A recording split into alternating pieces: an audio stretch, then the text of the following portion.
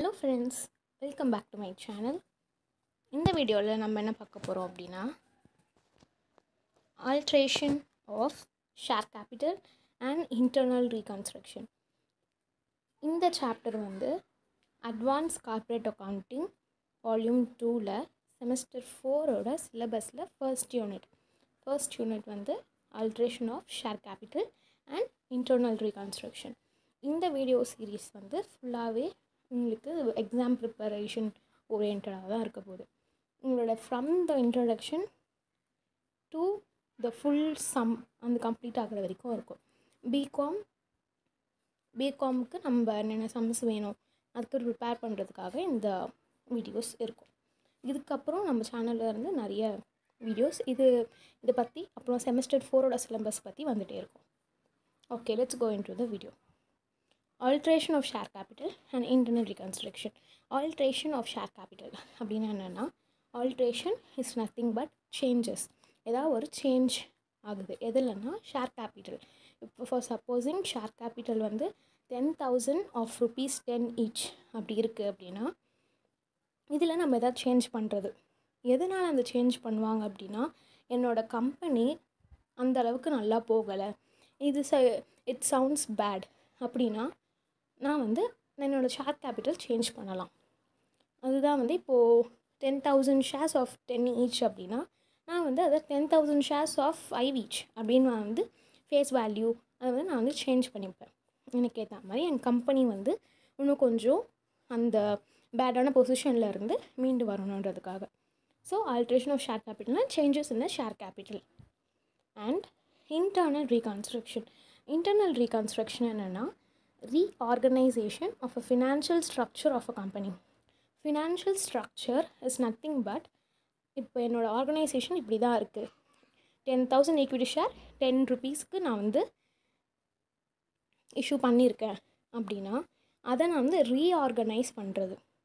Reorganise is nothing but திரும்ப நான் ஃபஸ்ட்லேருந்து அதை நான் வந்து திரும்ப மாற்றுறது, ஆல்டர் பண்ணுறது. Alteration of share capital and internal reconstruction nothing but more or less similar தான் ரெண்டுமே. Next alteration of share capital.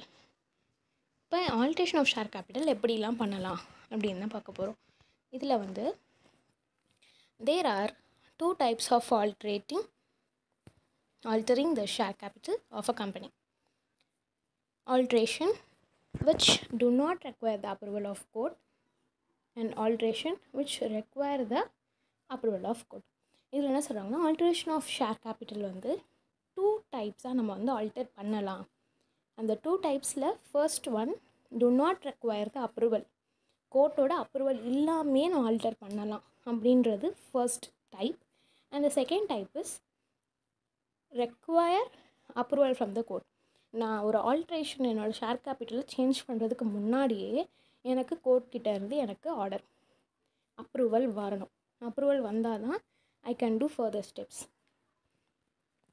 Then the second type of alteration is more complicated, needing fulfillment of several legal formalities. They are separately discussed under the heading internal reconstruction. இதில் first டைப்ன்றது கோர்ட்டோட approval இல்லாமே நம்ம பண்ண போகிறோம். So அதுக்கு அவ்வளோ proceedings அவ்வளோ நிறைய காம்ப்ளிகேட்டடான steps ஃபார்மாலிட்டிஸ்லாம் இருக்காது. பட் கோர்ட்டோட அப்ரூவல் வேணும் அப்படின்றப்போ நம்மளுக்கு வந்து நிறைய விதமான ஃபார்மாலிட்டிஸ் நம்ம வந்து அவங்களுக்கு பண்ணணும், ப்ரொசீஜர்ஸ்லாம் பண்ணணும். கோர்ட் வந்து நம்ம கொடுத்துருக்க எல்லாம் ஓகேவாக இருக்குது, இது வந்து ஜென்ரல் பப்ளிக்கு எந்த அஃபெக்டும் பண்ணாது அப்படின்லாம் அந்த கோர்ட்டுக்கு தெரிஞ்சால் நம்ம கொடுத்துருக்க எல்லா டீட்டெயில்ஸுமே கோர்ட் வந்து அதில் கரெக்டாக லீகலாக இருந்தது அப்படின்னா மட்டும்தான் நம்மளுக்கு வந்து அப்ரூவல் கிடைக்கும். ஸோ இது வந்து தனியாக இன்டர்னல் ரீகன்ஸ்ட்ரக்ஷன் ரைட்டிங்கில் பின்னாடி நம்ம வந்து பார்ப்போம், அதில் வந்து டிஸ்கஸ் பண்ணியிருக்காங்க ஃபர்தராக. Next alteration of share capital which does not require court approval. அந்த ஃபர்ஸ்ட் டைப்போட எக்ஸ்ப்ளனேஷன் பார்ட் பார்க்க போகிறோம். This type of alteration can be done under the provisions of section 94 to 97 the companies act. இந்த alteration வந்து section 94 and 97 section 94லேருந்து 97 வரைக்கும் நம்மளுக்கு வந்து இருக்குது.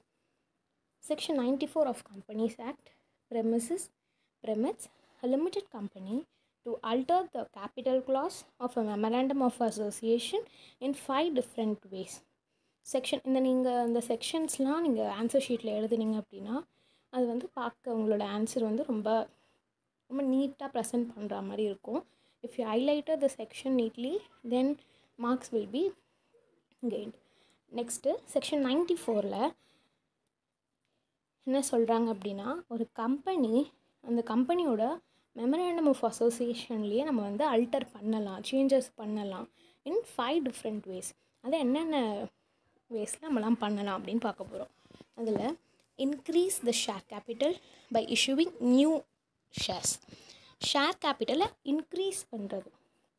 இப்போது 10,000 தான் ஷேர் இஷ்யூ பண்ணுறோம் அப்படின்னா நீ வந்து அதில் எக்ஸ்ட்ராவாக இஷ்யூ பண்ணுறது.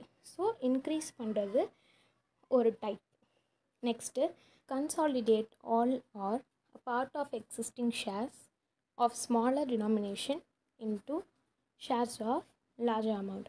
இதில் என்ன அப்படின்னா ஸ்மாலராக இருக்க ஷேர் வேல்யூவை நம்ம லார்ஜர் அமௌண்ட்டாக மாற்றுறது. அதுதான் வந்து நம்மளுக்கு கன்சாலிடேட் பண்ணுறது. ஃபார் எக்ஸாம்பிள் அந்த அமௌண்ட் வேல்யூ வந்து இட் வில் பி சேம், அது ரொம்ப சேமாக தான் இருக்கும். 2 lakhsனால் 2 lakhs தான் இருக்கும். பட் 20,000 ஷேர் இருக்குது அப்படின்னா அதை நம்ம 2 lakh ஷேராக மாற்றுவோம். ஷேர்ஸ் மட்டும்தான் இன்க்ரீஸ் ஆகும், ஸ்மாலர்லேருந்து ஹையருக்கு 2,000னால் 20,000 ஆகும். இது இன்க்ரீஸ் ஆகிறது தான் வந்து கன்சாலிடேட். உங்களுக்கு நான் ஃபர்தராக எக்ஸாம்பிள் கொடுக்குறேன், அதில் உங்களுக்கு பெட்டர் அண்டர்ஸ்டாண்டிங்காக இருக்கும். நெக்ஸ்ட்டு சப்டிவைடில் நம்ம கன்சாலிடேட் பார்த்தோம்ல, அதுக்கு அப்படியே வந்து ஆப்போசிட். இதுலேயும் the value will be same but higher tax 20,000 இருக்க ஷேர்ஸ் வந்து 2,000 ஷேர்ஸாக மாறிடும். But the value will be same. Next convert all or any part of fully paid up shares into stock. ஷேர்ஸை ஸ்டாக்காக மாற்றணும் ஆர் வைஸ் வர்ஸா. ஒரு நம்மக்கிட்ட இருக்க equity ஷேர்ஸ்லாம் வந்து நம்ம ஸ்டாக்காக மாற்றுறோம். இதுக்கான ஜேர்னல் என்ட்ரி வந்து equity share capital account debtor to equity capital stock அப்படின்னு already அவங்க கொஷனில் மென்ஷன் பண்ணியிருக்க வேல்யூ போடுவோம். வைஸ் வர்ஸா அப்படின்னா என்னென்னா ரிவர்ஸ். நம்ம போட்ட ஜேர்னல் என்ட்ரிக்கு அப்படியே ரிவர்ஸ். அந்த கொஷின் இஸ் ஆல்சோ ரிவர்ஸ். எப்படின்னா இதில் ஷேர்ஸை நம்ம ஸ்டாக்காக கன்வெர்ட் பண்ணுறோம், பட் ஸ்டாக்கை ஷேர்ஸாக கன்வெர்ட் பண்ணுற மாதிரி இருந்தது அப்படின்னா நான் சொன்ன ஜேர்னல் என்ட்ரியில் அப்படியே ரிவர்ஸ் ஆகும். ரிவர்ஸ் மீன்ஸ் டெபிட்டில் இருக்கிறது கிரெடிட்டில் அண்ட் கிரெடிட்டில் இருக்கிறது டெபிட்டில். தென் cancel of அன்இஷ்யூட் share capital. அன்இஷ்யூட் share capital வந்து கேன்சல் பண்ணுறது. இஷ்யூவே பண்ணாத ஷேர் கேபிட்டல்லாம் வந்து கேன்சல் பண்ணுறது. இதெல்லாம் என்னென்னு பார்த்திங்கன்னா நம்ம சிலபஸில் இருக்கிற சிலபஸ் மொத்தம் இன்டர்னல் ரீகன்ஸ்ட்ரக்ஷனில் 3 டிவைட் ஆகுது, 3 யூனிட்ஸாக. First one is meaning, next alteration of share capital and accounting proceeding. Okay, meaning வந்து ஆல்ரெடி முன்னாடியே சொல்லியாச்சு. Alteration of share capital internal ரீகன்ஸ்ட்ரக்ஷனோட meaning நான் நெக்ஸ்ட் வீடியோவில் தனியாக மீனிங்ன்ட்டு நான் தனியாக உங்களுக்கு காமிக்கிறேன். எப்படி 2 marks எப்படி 5 marks வந்து அட்டென்ட் பண்ணணும் அப்படின்ட்டு. இதில் ஜஸ்ட் நான் ஒரு கிளிம்ஸ் மட்டும் கொடுத்துருக்கேன். எப்படின்னா internal ரீகன்ஸ்ட்ரக்ஷன்னா reorganisation of the financial structure of a company. இதுதான் வந்து இதோட மீனிங், ரீஆர்கனைஸ் பண்ணுறது. இது மீனிங்கில் வந்துடும். தென் சிலபஸில் ஆல்ட்ரேஷன் ஆஃப் ஷேர் கேபிட்டல் இருக்குது. இந்த ஆல்ட்ரேஷன் ஆஃப் ஷேர் கேபிட்டலில் இந்த 5 டிஃப்ரெண்ட் வேஸ்லேயும் சம்ஸ் அவங்க மேபி கேட்கலாம். அதில் மெயின் அதில் கொஞ்சம் 2 marksலாம் இம்பார்ட்டன்ட் அப்படின்னா இந்த shares converting shares into stock R stocks into share, இது மாதிரி இருக்கிறதெல்லாம் இம்பார்ட்டன்ட். தென் அக்கௌண்டிங் ப்ரொசீஜர்ஸ் மேபி உங்களுக்கு 5 mark or 10 markல கேட்கலாம். அதில் என்ன எழுதணும்னா இதுதான்,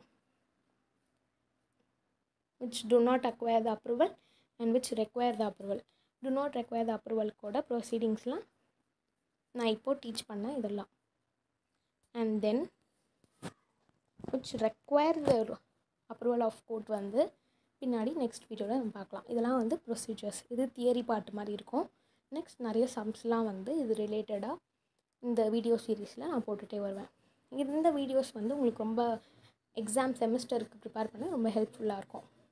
ஸோ இந்த வீடியோ உங்களுக்கு பிடிச்சிருந்ததுன்னா லைக் பண்ணுங்கள் அண்ட் மறக்காமல் சப்ஸ்கிரைப் பண்ணிக்கோங்க. உங்கள் ஃப்ரெண்ட்ஸ்க்கும் ஷேர் பண்ணுங்கள், அவங்களுக்கும் இது ரொம்ப யூஸ்ஃபுல்லாக இருக்கும். அண்ட் ஏதாவது டவுட் இருந்ததுன்னா கமெண்ட் செக்ஷனில் பண்ணுங்கள், நான் உங்கள் டவுட் கிளியர் பண்ணுறேன். தேங்க்யூ ஃபார் வாட்சிங்.